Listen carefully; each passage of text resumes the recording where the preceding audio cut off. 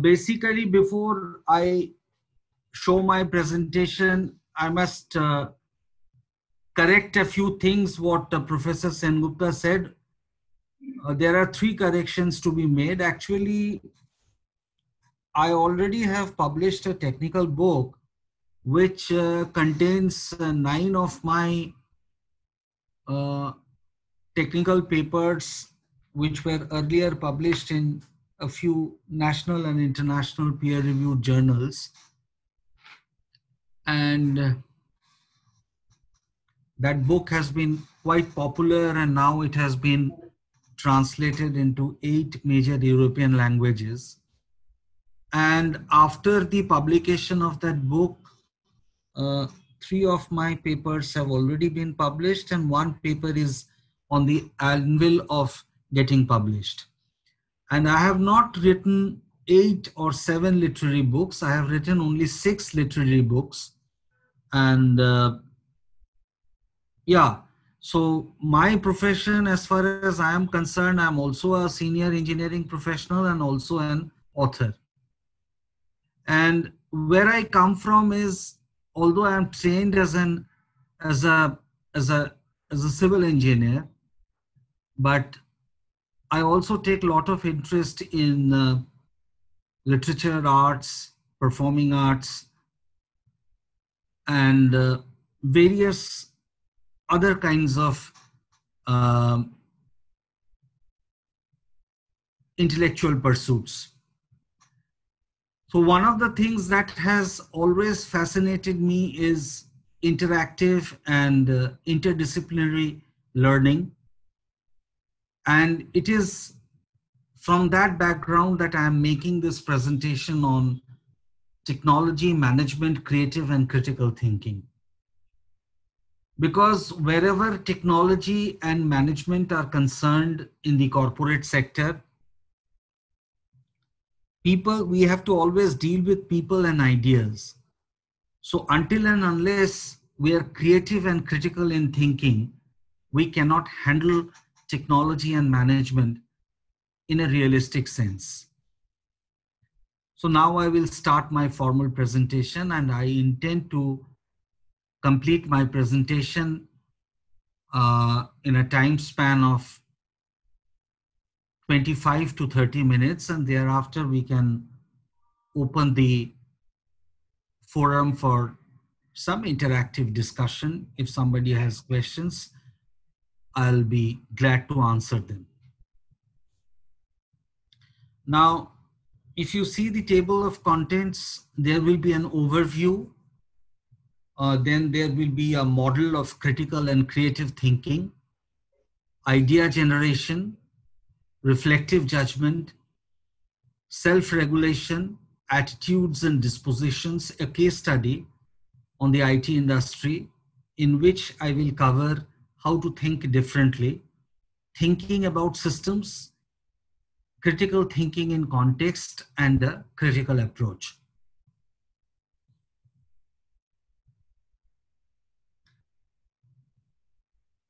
Why I take the example of America is because America is one of the brightest examples of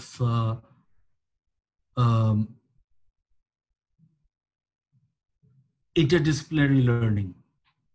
Now, in a recent report on skills of the American workforce, the National Center on Education and the Economy stressed the importance of students gaining skills beyond mere content knowledge.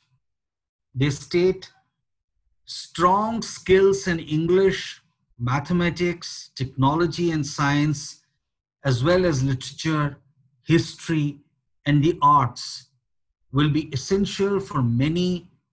Beyond this, candidates will have to be comfortable with ideas and abstractions, good at both analysis and synthesis, creative and innovative, self-disciplined and well-organized, able to learn very quickly and work well as a member of a team, and have the flexibility to adapt quickly to frequent changes in the labor markets as the shifts in the economy become ever faster and more dramatic.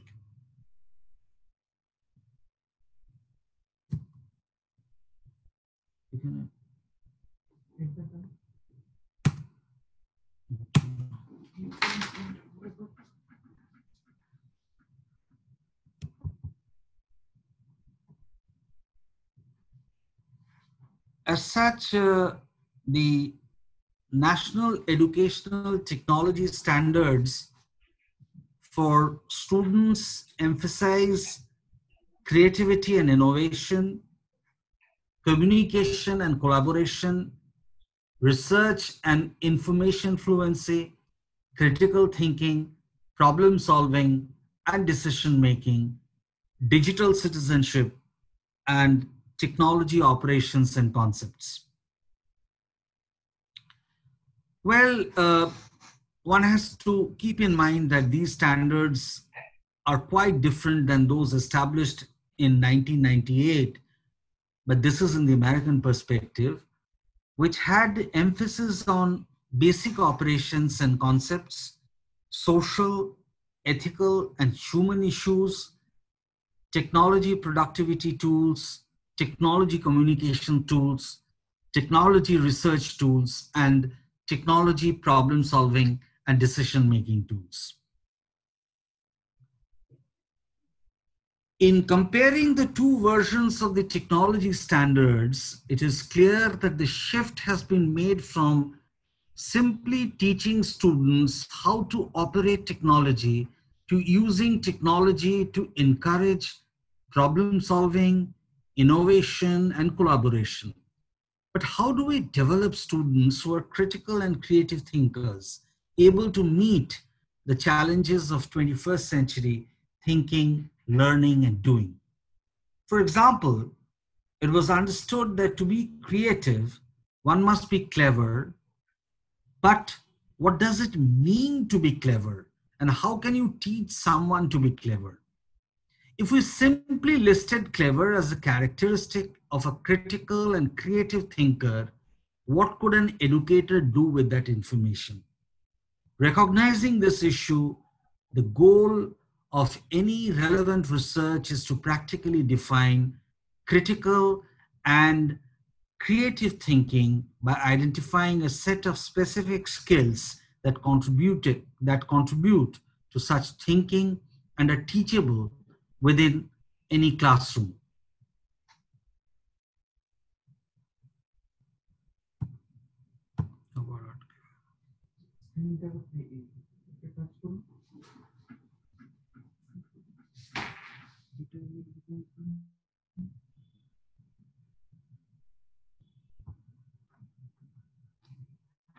Now, we will try to look at a model of critical and creative thinking. We have come to recognize that critical and creative thinking is an integrated process that involves the generation and refinement of ideas around a core of knowledge. The idea generation and refinement processes are monitored and controlled by self-regulatory behaviors that involve goal setting as well as monitoring the attainment of those goals, all while maintaining the necessary attitudes and dispositions. The relationship between these processes is in no way linear. The continuous reciprocal relationship between idea generation and reflective judgment shows that there is no specific beginning or end to the thinking process. As ideas are generated, thinkers work with what they know and or want to know to refine their ideas until they have something of value and worth. The movement between generating and refining ideas involves thinkers using analytical and evaluative measures to focus their understanding of the content and developing an outcome that mostly clearly, comprehensively addresses the identified problem or need.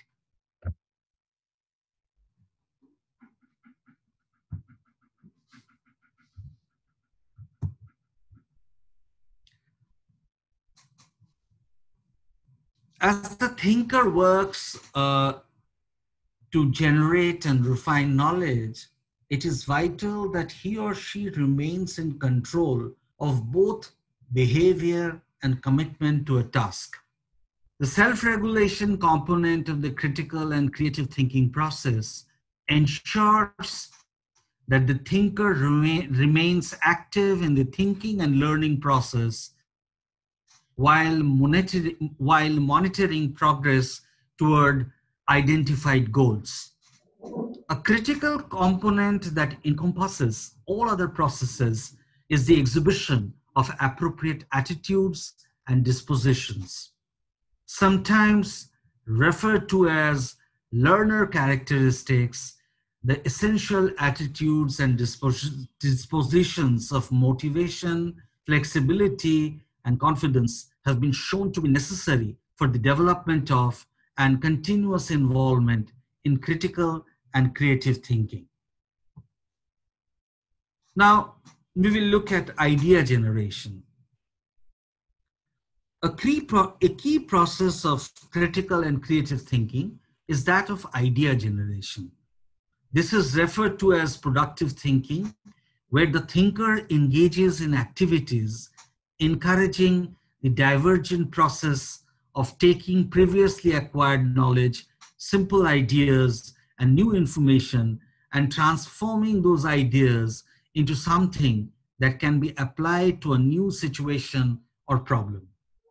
The process of idea generation is supported by thinkers exhibiting skills such as fluency of ideas, originality of thought, and flexibility in thinking.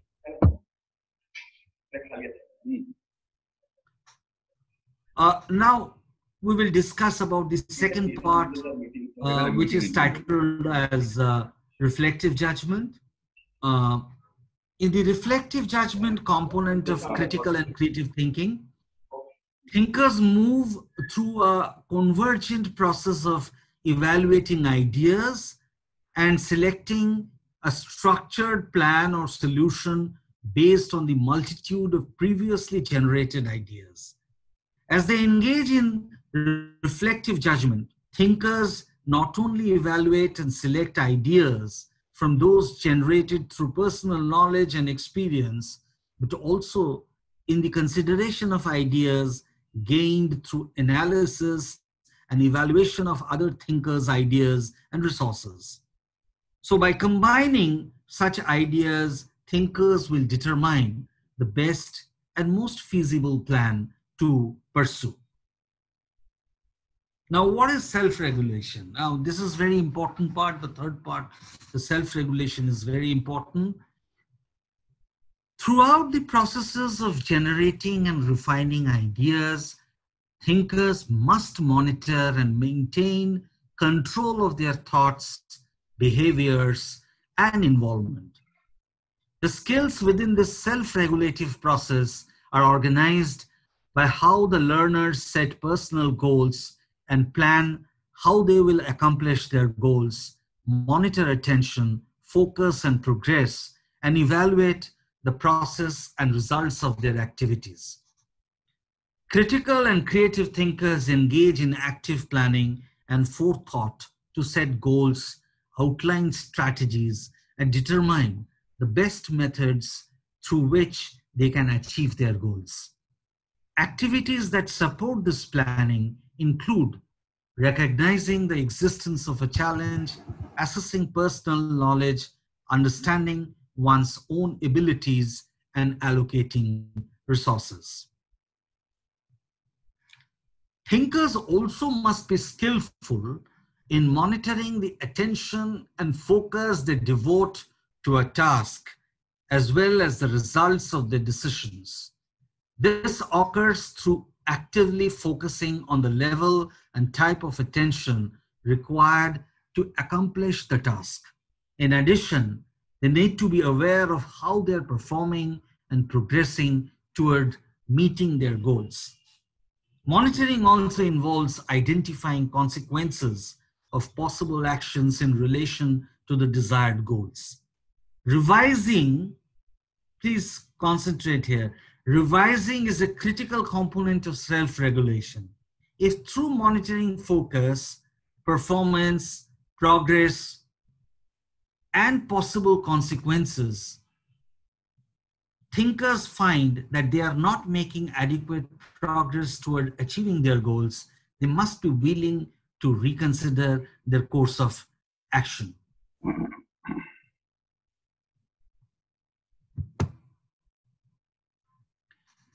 As thinkers continually monitor their attention, focus, and results, it may become necessary for them to make changes in beliefs about the level of attention, abilities, and the value of contributions being made.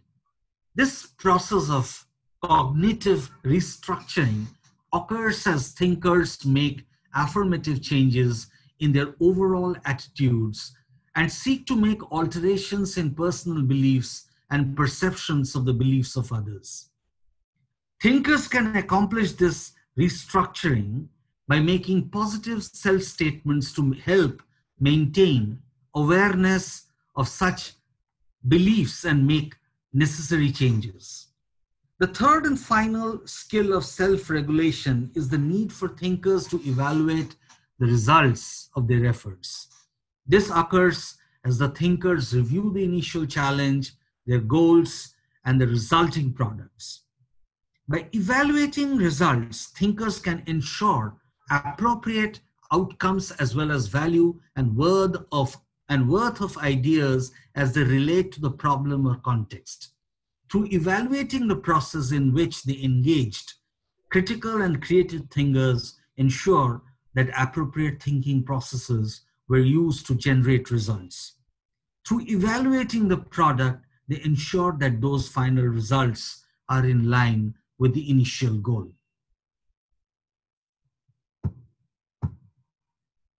Now we will come to attitudes and disposition.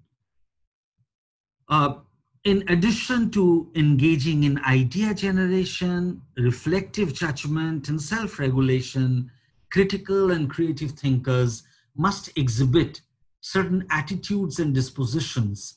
Specifically, this means they must be perceptive and flexible, motivated, and confident. Thinkers maintain a perceptive and flexible attitude through avoiding impulsivity, rejecting stereotypes and prejudices, embracing multiple points of view, judging their assumptions, and remaining sensitive to the thoughts and actions of others. In addition, it is vital that thinkers allow many aspects of experiences to penetrate and influence their thinking by remaining open-minded to seeking alternative influences.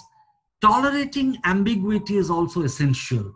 As with any thinking process, vaguely established ideas will often penetrate their thinking.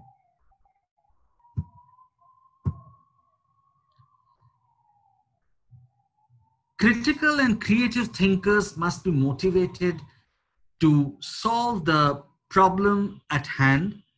They must exhibit a general interest in their learning, recognize the value of their participation, and see the applicability of the task to their personal interests. This motivation is exhibited through demonstrating autonomy, persisting at the task, maintaining intrinsic motivation, and recognize the relevance of their work to their personal interests. Successful criteria and creative thinkers are also confident in their involvement and position within the problem or context. In this context, confidence involves maintaining a positive perception of self-efficacy, exhibiting a high level of comfort in interacting with the thinking process, and exhibiting a general feeling of self-worth and certainty. Thinkers who do not fear being different and do not seek conformity are able to maintain high levels of confidence and become active participants in the critical and creative thinking process. Throughout, successful critical and creative thinkers demonstrate confidence by actively identifying the worth or applicability of their ideas, exhibiting courage of convictions that allows them to publicize their thoughts without fear of rejection, and the willingness to engage in risk taking that allows them to work outside their comfort zone and engage in tasks in which success is not certain. Now, we will briefly look at a case study that is the IT industry. Um,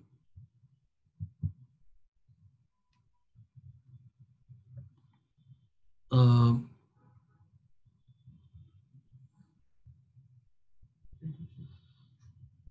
Now, a criticism often, one sec, this waiting room is coming.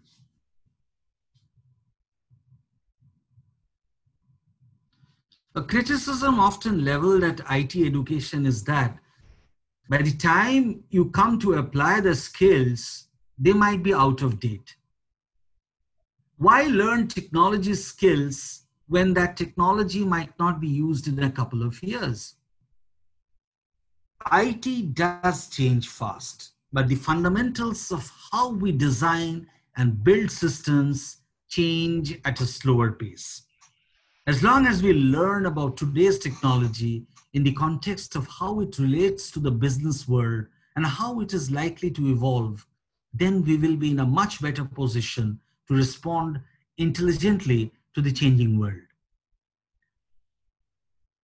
Here you can compare your conventional, traditional surgery with robotic surgery. The transition from traditional, conventional surgery to robotic surgery is something very similar to what we are talking in the second paragraph of this page of the presentation. But this is often overlooked by both formal and in-house training programmers, which have favored skills which address very specific challenges. In order to be adequately prepared to tackle tomorrow's technology challenges, we need to move from a mindset of knowing how to apply technology to well understand situations, to well understood situations, to one of being able to think critically about problems and identify solutions to unknown as well as familiar technology issues. To prepare IT professionals for the rapidly changing world of technology, we need to install an approach based on critical thinking. I will look at how we might do this before putting this approach in context. Now, the organization you work in is complex, including the kind of institutes that one studies in. It is shaped by the nature of individual thinking processes, as well as the existing technology and business pressures. Any changes will have causes and consequences that may have a much wider impact. Solving a problem will change things, which could lead to other problems. Different people see different priorities. There is sometimes no obvious answer, or many different reasonable answers, but there are also wrong answers which can be pursued, sometimes at great cost. These often result from a very narrow focus on the problem out of context. Interconnections are too often ignored. A single cause may be presumed or an individual quickly blamed. Now, this is not exclusive to IT. We see this in wider society all the time. It's easier to blame crime on individual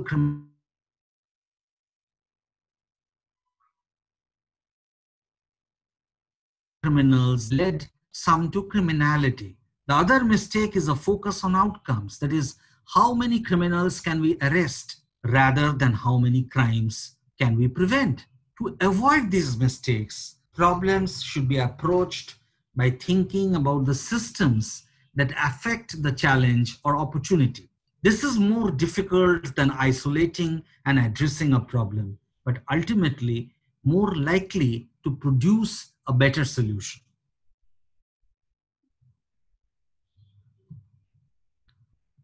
As well as looking at how technology works, it is necessary to think about how people will react to it. Is a great new technology too hard to learn? Will tough new security procedures incentivize people to circumvent them? We need to understand the systems in which new technology operates. Cognitive mapping is a technique for understanding and shaping the mental models your stakeholders use to perceive, contextualize, simplify, and make sense of otherwise complex problems. Thinking through these will help ensure new technologies and programs have the results they're supposed to. However good your plan is, you won't foresee everything. So it is also critical to continuously test and review and feed that learning into your ever-evolving plans. Throughout the life cycle of any project, topics such as stakeholders, finance, risk, people, project administration, and quality must be constantly reviewed in the context of the project. The world of the future will require more understanding of flexible management. We will have to place more emphasis on learning as we go and making sure that learning changes our practice and organizations. We need to get used to this.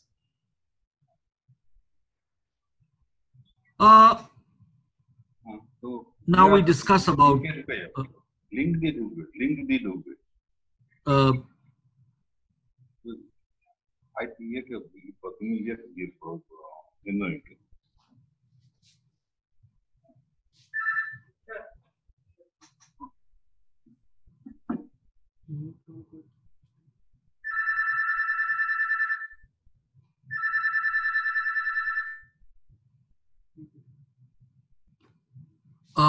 now we discuss about critical thinking, two core skills. I think some people are in the waiting room. Just let me see.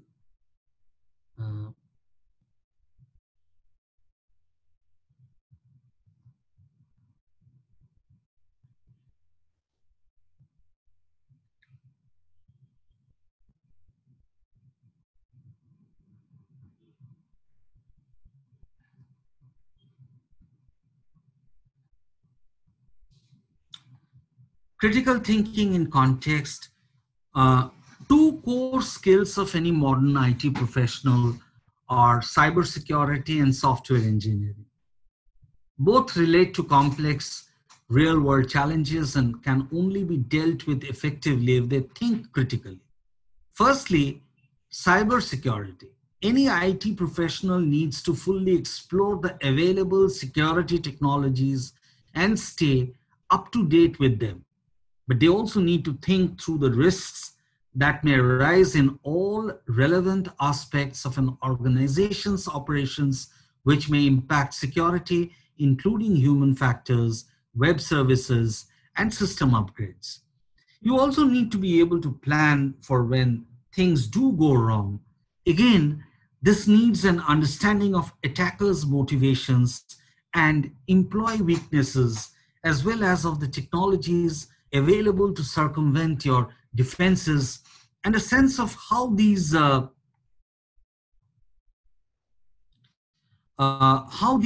could evolve. It also requires an understanding of the legal frameworks and technologies relevant to digital forensics, which are essential when responding to cybersecurity incidents. Only then can effective plans be made.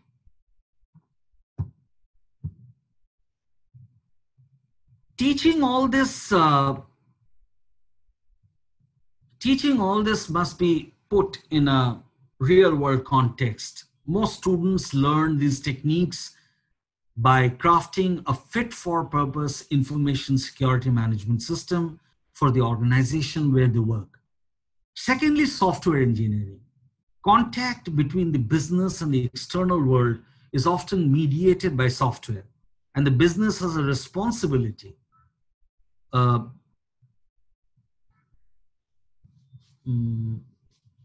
Let me just allow people to join because I'm the host.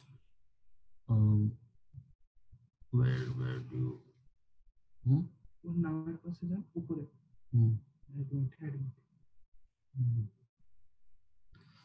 Teaching all this must be put in a real world context. Most students learn these techniques by crafting a fit for purpose information security management system for the organization where they work. Secondly, software engineering.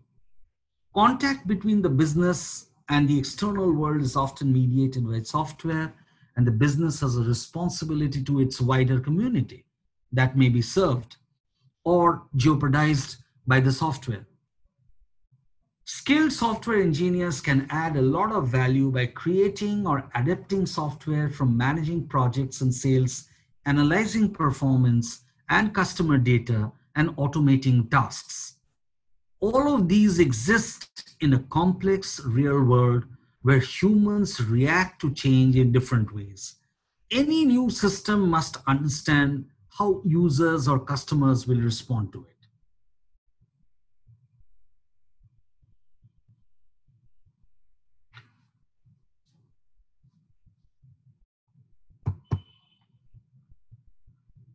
The skill is not one of knowing how to do this. It is one of knowing how to model the relationships between the software, the organization it serves, and its wider environment. This approach must be used in development, rollout, updates, and maintenance. It is an evolving process. Critical thinking doesn't mean ignoring technology, of course. The process can be evolved further by an understanding of different software engineering tools that can help them stimulate, manage, and monitor. Using these effectively is part of the skill of good IT planning. IT is critical to business and will become ever more so. It exists in an increasingly networked and interconnected world where groups, teams, organizations, and even nations will have to be smarter in their ways of working together. IT professionals therefore need to be able to think in ways that reflect these challenges. IT education at all levels must teach how to take a critical approach which relates technical competencies to complex, technological, human, and business issues. Thank you so much for giving me a patient hearing. I think now we can open the session for an interactive session, and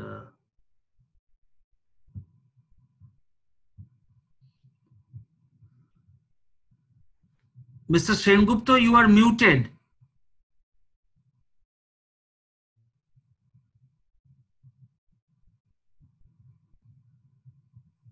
Okay.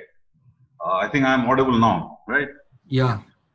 So, Mr. Roy, thank you so much. But anyway, so the questions will be coming. So I would request all the attendees, who are here, any question that you have, you must be having. It's a very, subject that needs real deep thinking. So I request all of you to think over it, and any question that you may have, kindly put it to Mr. Sabarna Roy. This is something he has been talking about, critical thinking. Enable the chat box because he is the host. I can't. Technology, management, critical thinking. But at the same time, you may ask other questions as well. He has been in the industry for quite some time.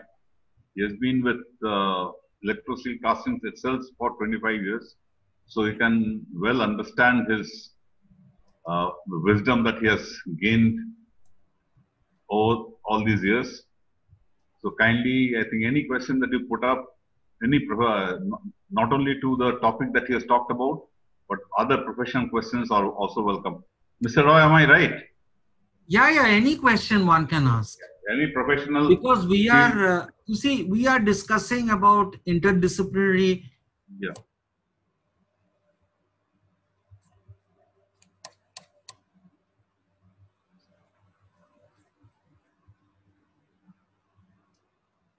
Learning and thinking for how to build up your own career from scratch. Everything is quite welcome. So, yeah.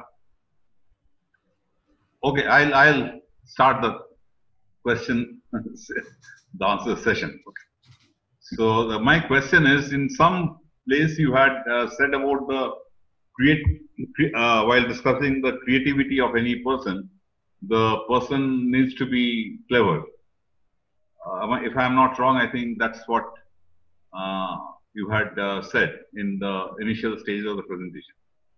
Now, is it cleverness or is it intelligence? How do you say that? I mean, because intelligence will talks more about the intellectual part, the knowledge intellectual part, and cleverness is something that it can also be construed as cunning. So it's not. I don't think so. What you mean is cunning. No. Can you please explain? I mean. Yeah, you see, I'll tell you something that in the old business schools of the 70s and 80s, creativity was often equated with cleverness. All right. Now, what you would actually mean by cleverness is a combination of intelligence, smartness, having a higher intellectual quotient and all that. But today, as businesses have become more complex, more intricate, more networked and integrated, you need not smart and only intelligent professionals. You need creative and you need critical thinkers to be able to apply yourself to people and idea related issues who will make innovations at the workplace. You see, today, I come from an engineering manufacturing company, and engineering manufacturing companies all over the world, because of China, realistically because of China, has been working on very thin and low margins. Now, to be able to survive in such cutthroat competition, you need innovators within your system. And how do you create innovators? You don't create innovators by having a computer professional in your system. You don't have innovators by having a mechanical engineer or a civil engineer or an IT engineer in the system. What you need is a person who can combine knowledge with imagination and intuition to come out with an innovative solution for all the problems that one is facing in the industry. I hope I have been able to make my point clear. Right. In fact, really, the angle that you showed us, personally, I was not much. I did not think in that way. Right. So, it's the session is open to the forum. The platform is open. Kindly, any question that you would like to ask, anything that you have in mind regarding profession, regarding whatever, I mean, the profession that you'll be going into another year or another 2 years or so. There is a question, Mr. Roy. Our Mr. Sumit says, how does, sorry, 1 minute. how does bias impact creative thinking? I think it's a I think, you see, there is a saying in English that nature avoids vacuum. Now, because nature fundamentally avoids vacuum, you are supposed to have some kind of a bias because you you have two critical things on which you depend on: your genetics and your societal upbringing, which creates certain kind of bias in your mind. Now, it could be, as I discussed, I did not use the word bias, I used prejudices, but it needs some amount of personal training to be able to uh, move above, move above your personal biases in being trying to be creative. Now, I'll give you an example. Now, I'll give you an example by a small social bias.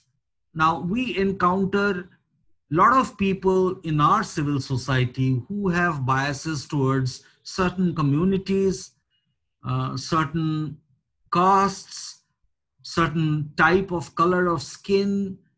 Now, I think that with such prejudices or biases, you are not going to be as creative and as innovative in an industry-like situation, because in the industry, you employ people from all kinds of sections of the society. So if you hold a bias or a prejudice against any community, or for that matter, any type of or kind of people, you are going to underutilize them. So it is very important and significant that you personally train to move out of prejudice and bias, which your gene mapping and your societal training throws at you. Until and unless you do that, it will be very difficult for you to be creative. I can give an example that some prejudiced people or creative people have been extremely creative. Like, you see, Adolf Hitler's propaganda team had a lady called Leni Riefenstahl. Now, Leni Riefenstahl was an excellent filmmaker. She made the film on Munich Olympics of 1936, where we know the incident of Jesse Wentz. Now, the point is, Leni Riefenstahl, although she was a Nazi, a fascist, yet she was very creative, very intelligent, very imaginative, and a brilliant filmmaker. In spite of all that, you know, she gets caught. I have seen her films myself. I appreciate her work. But of course, I don't subscribe myself to Nazi philosophy or the fascist philosophy she adheres to. But, you know, she makes documentaries, she makes propagandas, but she has not been able to make a human story because of her biases and prejudices.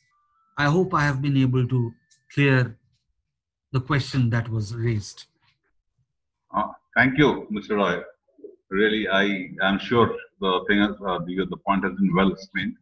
There is another question from one of our students is, after this pandemic situation, or I can say from now on, what are things an industry can expect from the management students?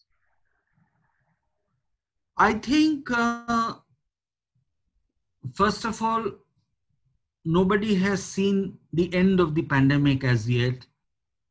So I cannot say when the pandemic will end, but one thing is for sure that the pandemic, because I'm very active in the Confederation of Indian Industries, one of the things that the industry sector is very keen on is adapting Industrial Revolution 4.0, adapting artificial intelligence, machine learning, and integrate remote plants, high degree of remote plants.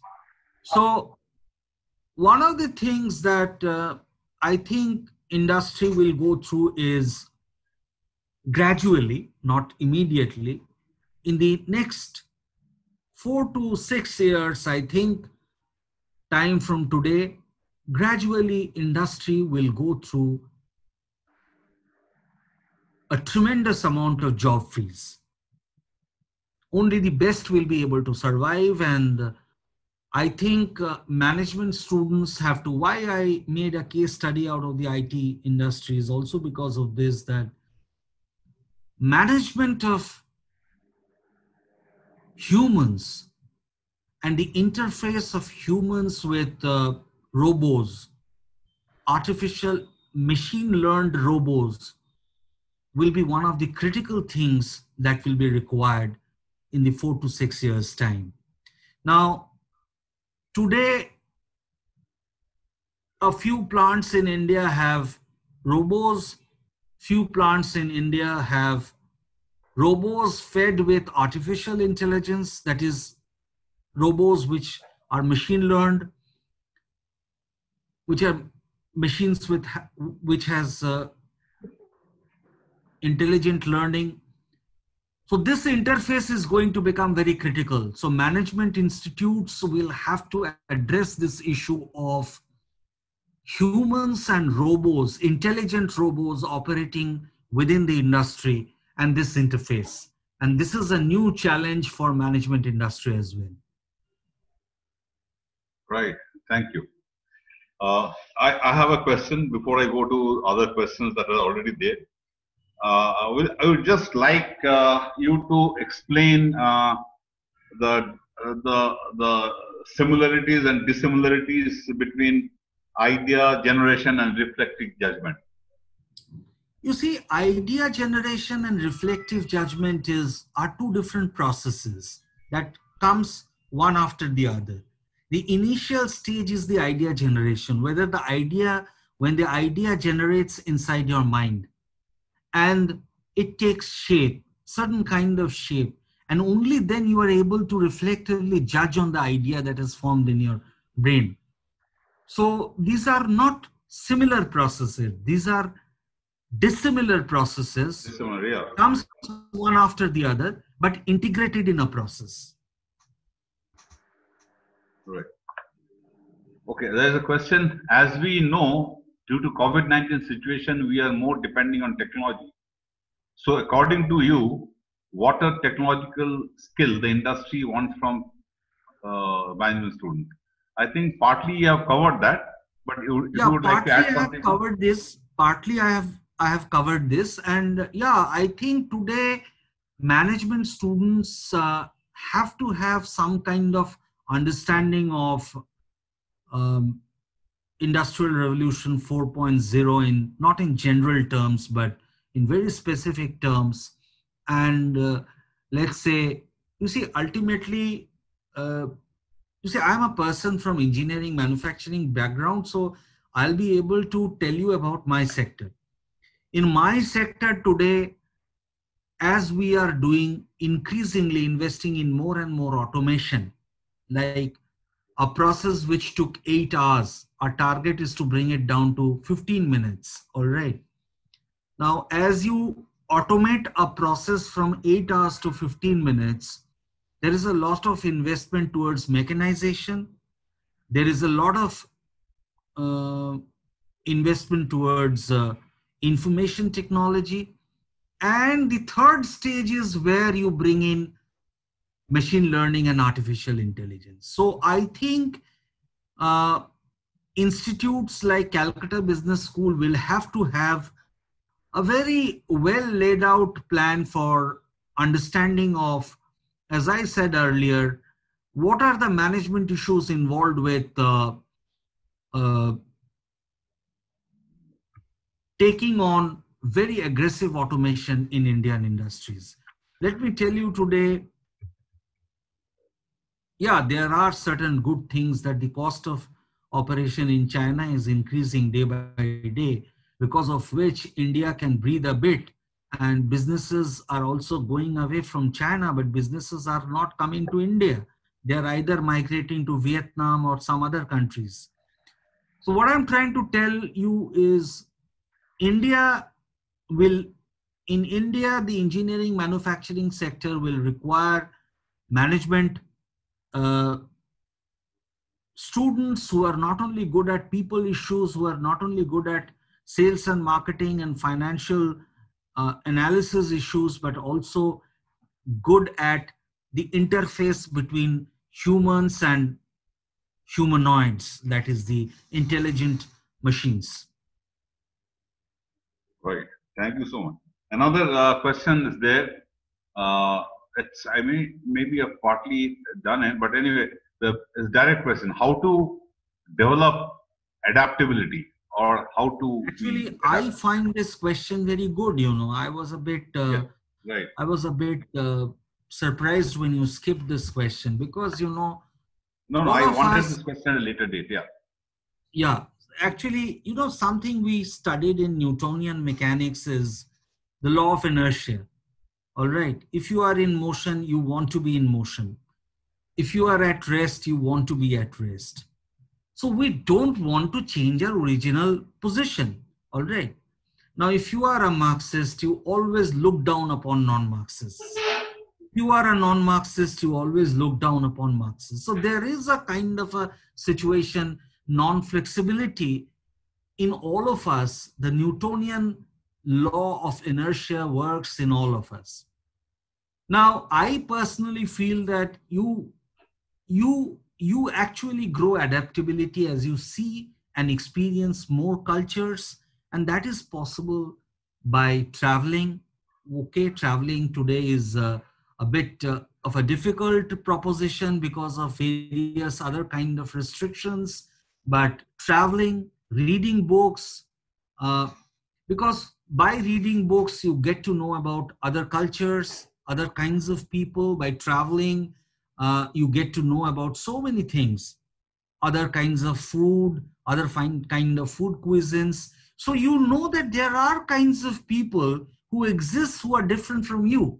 It is important to understand that very different kinds of people exist in our civil society all across the world, even within our community. I think that develops adaptability skills, and that develops, first, you see, to be adaptable, you must develop respect for difference. Only when you develop respect for difference, then you would be able to have adaptability skills. As I said, I'm not a fascist or a Nazi, but I thought I must watch Leni Riefenstahl's films for the simple reason that there is something to learn from her. Yeah, and knowing you uh, from whatever I know you as, I think you are also a film buff. So I was pretty surprised that you did not say talk about films apart from traveling and reading books.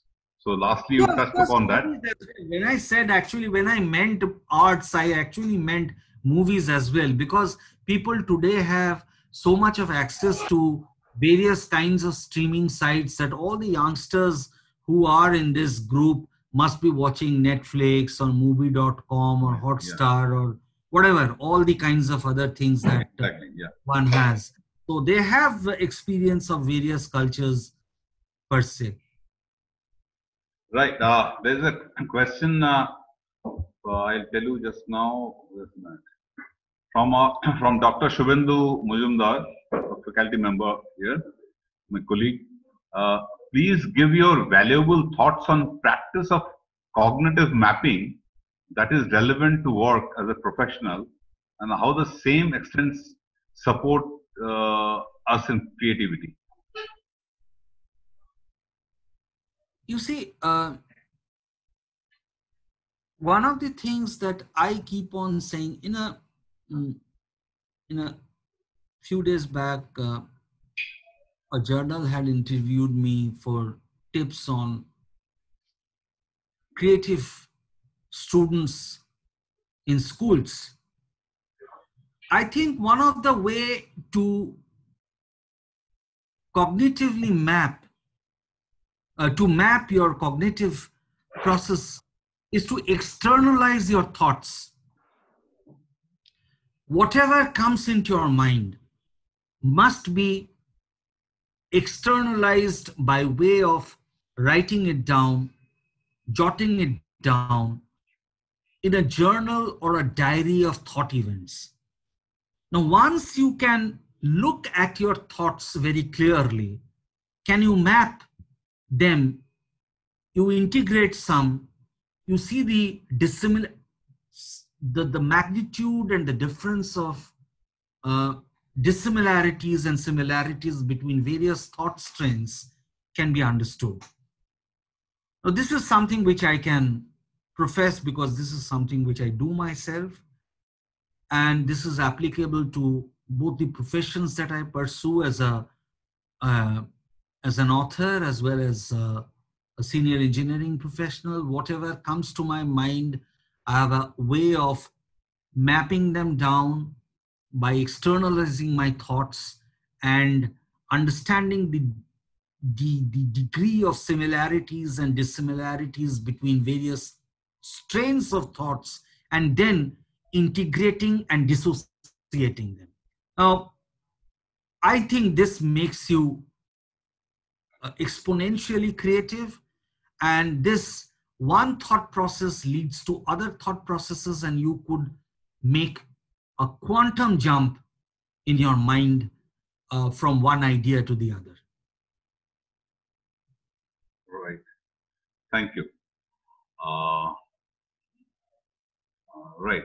There's a question in such a difficult situation, the company, what is expected from an employee between hardworking and smart working? Well, personally, I don't find any, you see, these are coinages of terms. I think fundamentally, whatever you are doing, even if you are drinking a glass of water, you should be doing it sincerely, because otherwise the glass will fall down and break into pieces. So whatever work you are doing, you should be doing it hard enough and smart enough. These are coinages of terms, but the employer would expect you to work very sincerely, honestly, and with the utmost dedication that you can. Okay, there's a question on ductile pipe industry, but before that, I'd like to ask you a question on in self-regulating. While evaluating the process, one can stick with multiple failures, which often leads to losing hope. So what do you suggest to keep on with the focus and motivation? So in case of failures, without now I could not hear you, Professor Shengupta. I could not hear you, Professor Shengupta. Can you come? Yeah, I'll do that. I'll repeat the question. In self-regulating, I said, while evaluating the process, there could be multiple failures. That may lead to demotivation or losing hope. So what do you suggest so that the person keeps on focus and gets the motivation? I think it is to do with our genetic structure. In the same circumstance that you and I may be facing, you could remain very positive while I could be depressed. So genetics, I keep on saying, plays on a very important role in our day-to-day life. And to talk about failures, I must tell you, failure is something which is going to dissipate your energies, whatever your age or experience is. But to be able to learn from your failures takes some amount of gray hair on your head. Okay. So I think time is the biggest leveler in these cases. Young people are bound to get dissipated by the way they see failure. I can give you a personal example of mine. My son was a very good chess player at one point in time, but you see, one of the great difficulties he had was he could not face defeat. Every time I would say that the fundamental reason why we all engage in sports is to learn how to get defeated gracefully. Because sports is one thing that teaches us to get defeated gracefully. That is the biggest learning of life. Now, at the age of 14, he did not understand this very well. Today, he has gone back to chess. He gets defeated 3 times in a day. He wins a game 4 times in a day, but it doesn't make much difference to him. So what I'm trying to tell you is today he is 25 years of age. So it took him 11 years to understand that yes, it is important to get defeated at a game to be able to learn its skills better. So, you know, it happens with time. Time is the greatest leveler. However, we might give lectures to our younger generation that take defeat gracefully and all that. But I think there is the right time for everything to come. But yeah, we have to keep on saying, and one has to face failures, because you would not have a proverb that failures are the stepping stones to success if this was not the case. Yeah, acha. There is a question. The ductile pipe industry has lot of competition, and as the demand has reduced due to the pandemic government, one of the clients of ductile pipe industry, how will ductile pipe industry regain that demand? I don't know whether it has I lost. think I will correct your perception. You see, the pandemic has not reduced the demand for ductile iron pipe industry. You must know that one of the flagship programs of the Prime Minister of the country is Jal Jeevan Mission. So there is a lot of funds being pumped into Jal Jeevan Mission. And Jal Jeevan Mission is a project which is jointly funded by the central government and the state government. So Jal Jeevan Mission is being very aggressively focused on by the central as well as the state governments. And as such, on the demand side, we do not have any shortage. So frankly speaking, ductile iron pipe industry has not suffered from demand issues. Yes, there has been a reduction in the irrigation sector, industrial sector, but wastewater sector is improving. The water supply sector, the municipal water supply sector is increasing. So it is wrong to say that the ductile iron pipe demand has gone down. It has not gone down. Right. So I would request you to throw some light on flexible management from my side. There is a question from my side. So you had been one of the slides you mentioned about flexible management. So which is also flexible management also. You see, large companies are going to have very structured systems in place. Yet, you know, while dealing with various kinds of, I'm just giving you an example. While dealing within the regime of that structured principle, you know, you will have different kinds of people to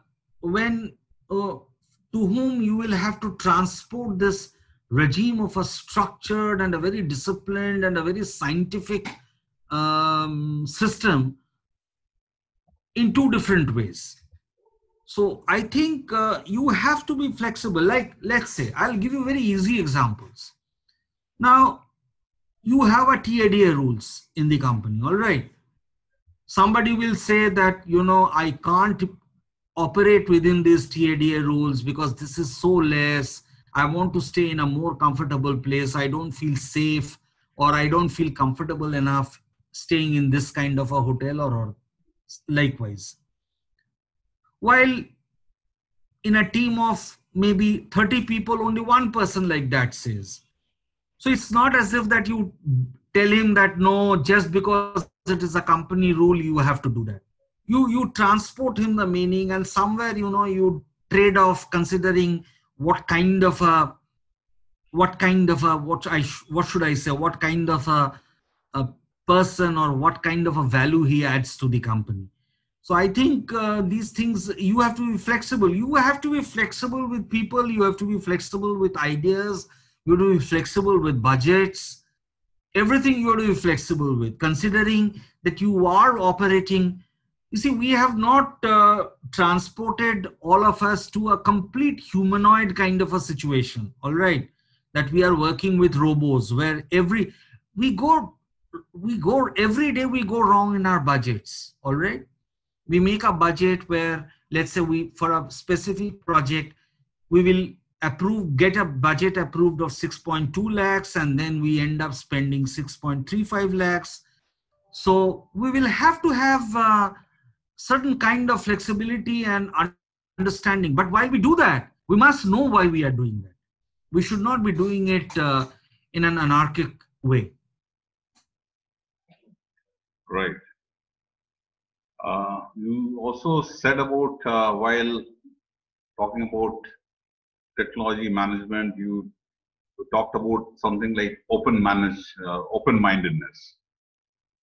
So how does it really help in influencing your decision? You see, if you are not open-minded, if you are not wanting to take the opinions of others, and if you insulate from the ideas of others, you are not being creative in the first place at all. A creative person never operates on what he or she thinks only. That's a very I would say dictatorial way of, authoritarian way of operating and working. While in certain decisions you have to be like that, but at the same time it is very significant to understand that in a complex world and in an integrated world, you have to operate with the ideas of so many other people. Now, they could be juniors, they could be seniors, they could be your colleagues at your own level. So every day you learn on any idea or any idea that you are pursuing, and so you should be open. But as a team leader, you should also know that since the responsibility and the lies on you, you have to take along the entire team along with you when you execute a decision. So in executing a decision, it is important that you accept all points of view, evaluate all those points of view threadbare. So here, the political structure of democracy operates very fine. Now, if you insulate yourself from others' opinion, it would not be a good practice at all. I would say it would not be a professional practice at all. And I don't think any good professional manager does that. Okay. Like right. at your home, you don't do things just because you think it that way. You have to take your family into confidence before executing a decision. Similarly, in your office or in your organization or at your institute, you take the views of everybody.